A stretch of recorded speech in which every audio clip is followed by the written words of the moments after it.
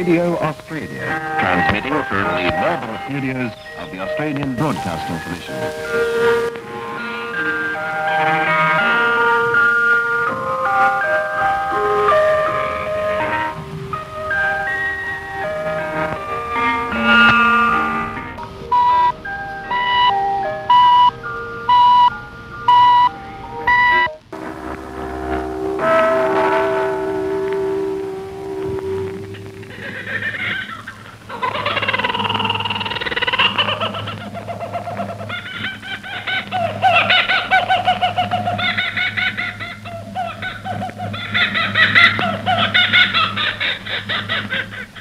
Good evening, everyone. This is Radio Australia, the overseas service of the Australian Broadcasting Commission.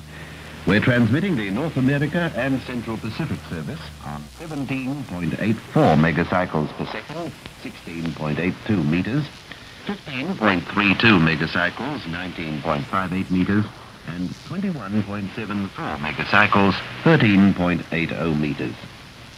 The time in Eastern Australia is 11:01 hours on the morning of Friday, the 11th of July, 1969. And this is Vic Kennedy, pleased to be with you once more, at best, for the next hour. The South Australian Senator Nick Xenophon says the ABC has underestimated the impact shutting down its shortwave service will have. The broadcaster will today switch off its shortwave transmission in remote parts of northern Australia and across the Pacific. Senator Xenophon says he plans to introduce legislation next week to force the ABC to reinstate the service. He says the loss of the service will be felt far and wide. The fact is this will affect thousands of Australians who are in remote areas, but it seems it will affect many tens of thousands, perhaps hundreds of thousands of people that are regular Radio Australia listeners throughout the region. The Northern Territory Cattlemen's Association Chief Executive Officer Tracy Hayes says many Territorians feel abandoned by the decision to switch off the shortwave service. This sends a fairly strong signal to people that live in the bush that they are no longer the national broadcaster and that they simply have lost interest. For those of us that live and work in rural areas, and it's very difficult to draw any other conclusion.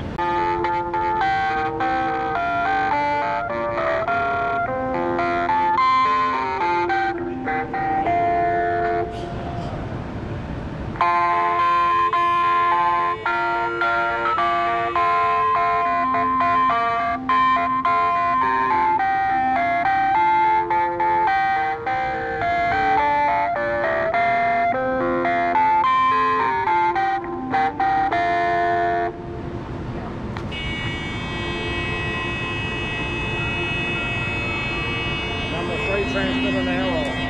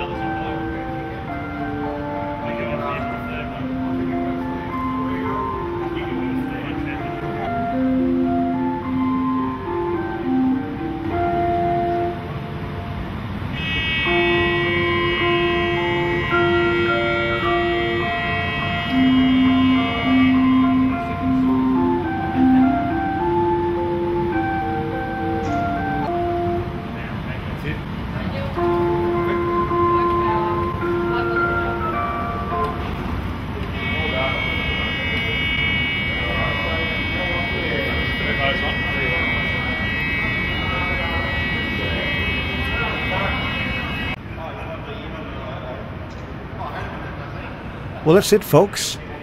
After 80 years of shortwave broadcasting and 72 years at this site at Shepparton, Victoria, the Australian Broadcasting Commission now considers shortwave too old-fashioned.